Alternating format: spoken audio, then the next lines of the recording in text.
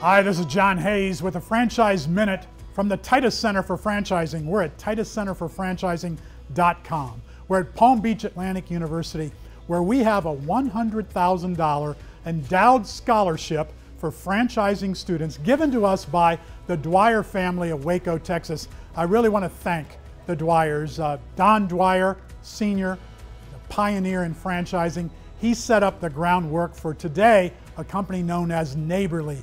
More than 20 service brands.